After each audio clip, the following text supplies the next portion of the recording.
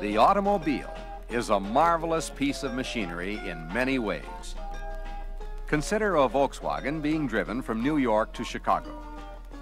During that 16-hour trip, 12,600,000 individual sparks will ignite a fuel-air mixture to drive the pistons. And each of these 12,600,000 sparks must occur at the exact instant it will do the most good. Making sure the firing happens at the precise right time is one of the jobs of the Volkswagen mechanic and the subject of this film strip. Ignition failures and poor ignition performance are the most common and costly source of automobile trouble. Therefore, it will be worthwhile to spend a few minutes to review some of the basic principles of the ignition system. As we know, in the four-stroke cycle engine, each cylinder fires every second revolution of the crankshaft. On the intake stroke, the piston goes down and draws in the fuel-air mixture. On the compression stroke, the piston goes up with both valves closed, and the fuel mixture is compressed. Then comes the spark and the power stroke, as the expanding gases of the burning fuel force the piston down. After the fuel is burned, the piston goes up again in the exhaust stroke, forcing the combustion byproducts out of the now open exhaust valve. Thus, in a Volkswagen, 2 cylinders fire for every crankshaft revolution, and all 4 cylinders fire every 2 revolutions. The job of the ignition system is to assure that sufficient voltage is delivered to the spark plug of the correct cylinder at the exact instant that the piston is in position to make the most efficient use of the burning fuel-air mixture. Naturally, this doesn't just happen. First come years of research, design, and testing by the manufacturer. Then it is the responsibility of the mechanic to follow certain guidelines in making basic adjustments. Then there are certain automatic controls designed into the system, but also checked by the mechanic. These controls change the instant of ignition to meet varying requirements of speed and engine load. We will go into these adjustments and controls in a moment. But first, let's look at the basic ignition system. Here is an ignition circuit with the parts indicated. They are the battery, ignition switch, ignition coil, breaker points, condenser, distributor, and spark plugs. The object of the system is to get the battery to furnish enough voltage to make a spark jump across the gap of the spark plug electrodes. But a modern automobile battery puts out only 12 volts, far too little to cause this to happen. So we have to find a way to increase the voltage many times. The voltage is increased by the coil, working with the breaker points. As the ignition switch is turned on, current flows from the battery through the primary winding of the coil and through the breaker points when they are closed.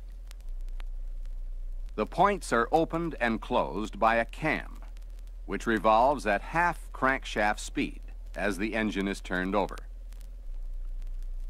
With the points closed, the ignition circuit is completed, and a magnetic field is set up in the primary winding of the coil.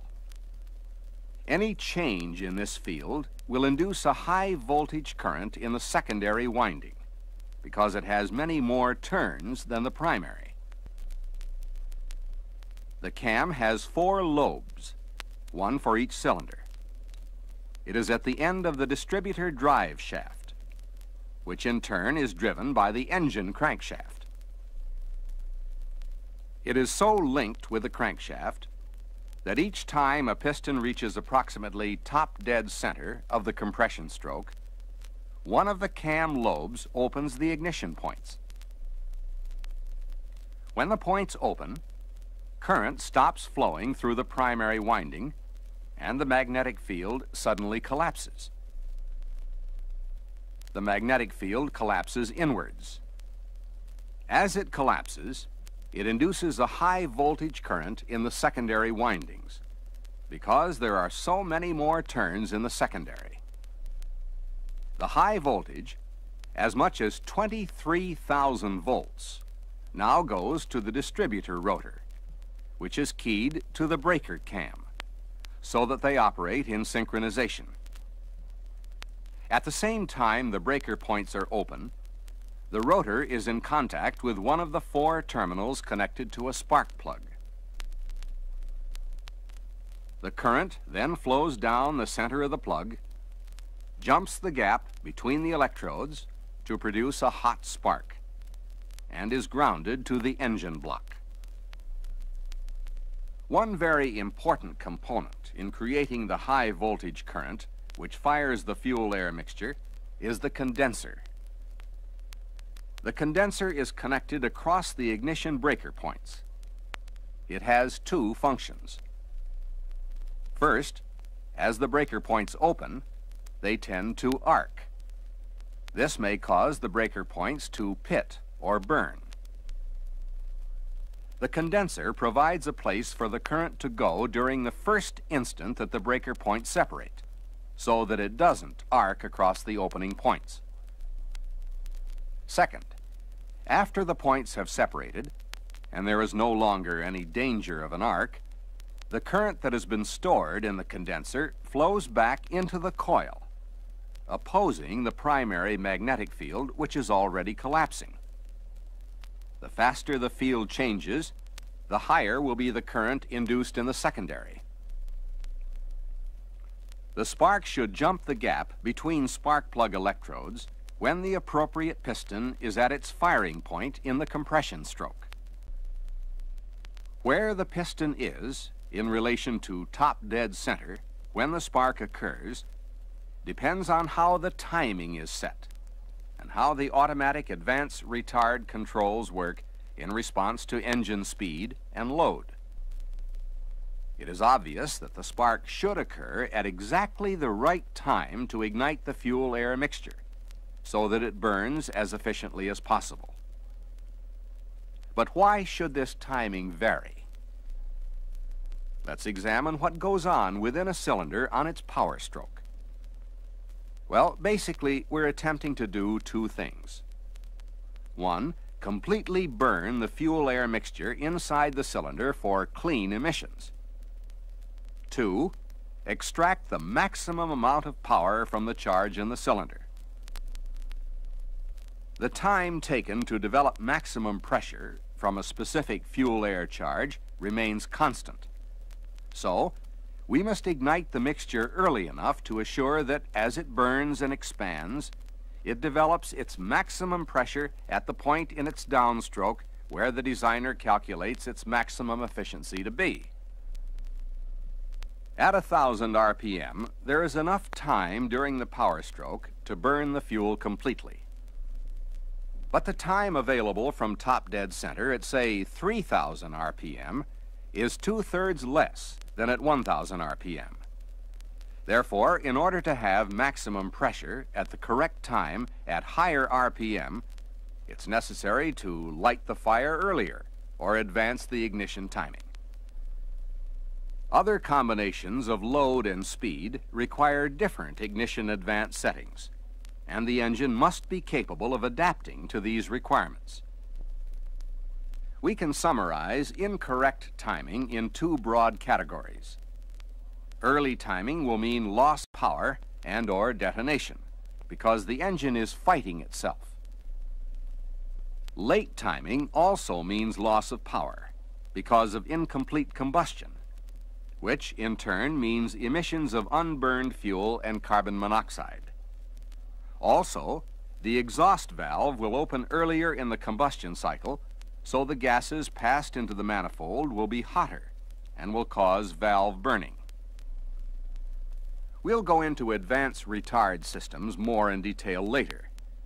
But right now, let's talk about basic ignition adjustments. As stated before, although there are a lot of steps to take in properly servicing an ignition system, there are basically two main categories: setting the breaker point gap, or dwell angle, and the timing. The first adjustment is to set the dwell angle of the breaker points. Dwell angle simply means the number of degrees of distributor cam rotation from the instant the breaker points close until they open again. To check, attach a dwell meter between the distributor side of the coil and ground, according to the workshop manual or manufacturer's specifications. Start the engine and run it at about 1,000 RPM. Read off the dwell angle. If the points are new, the reading should be between 44 and 50 degrees. Old contacts should not be adjusted as long as the reading is within the wear limit, 42 to 58 degrees.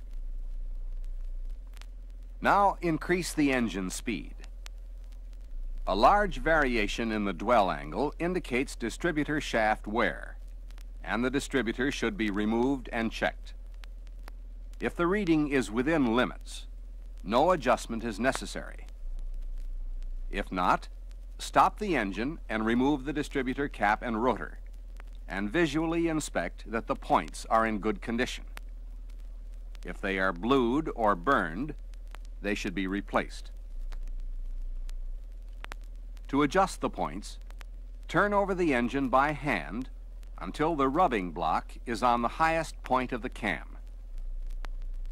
After loosening the retaining screw that secures the point assembly, adjust the dwell angle by twisting a screwdriver between the two small pins on the breaker plate and a slot on the point assembly base, and setting the point gap to 16 thousandths of an inch or 4/10 of a millimeter. Tighten the retaining screw and again check the dwell angle with the meter. Whenever the dwell angle is adjusted or breaker points changed, engine timing must always be adjusted. For this operation, a stroboscopic timing light and a tachometer are essential. The engine must always be at normal operating temperature, between 122 and 158 degrees Fahrenheit. Otherwise, tolerances will be off, and any adjustment you make will be inaccurate. First, connect the timing light as directed in the manufacturer's instructions. Then, connect the tachometer. Slightly loosen the nut holding the distributor. Now, start the engine and adjust speed to the correct idle speed, as shown in the specifications. Now, aim the timing light at the split in the crankcase and observe whether the notch is in the proper place. If it is, timing is good. If not, twist the distributor until the notch lines up. Your spark is now firing at factory specifications. Tighten the nut securing the distributor and recheck with the timing light. If it has not moved and the idle speed is still correct, the basic timing is completed. One note of caution. Factory timing specifications change from time to time due to emission requirements and changes in fuel, and some models have more than one mark. Therefore, always check the latest workshop bulletin for the correct timing mark on the pulley. The workshop bulletin will also tell you whether timing is to be done with or without vacuum hoses attached. To summarize the steps in timing an engine. 1. Be sure the engine is fully warm. 2. Check the dwell angle and adjust if necessary. 3. Adjust the idle speed. 4.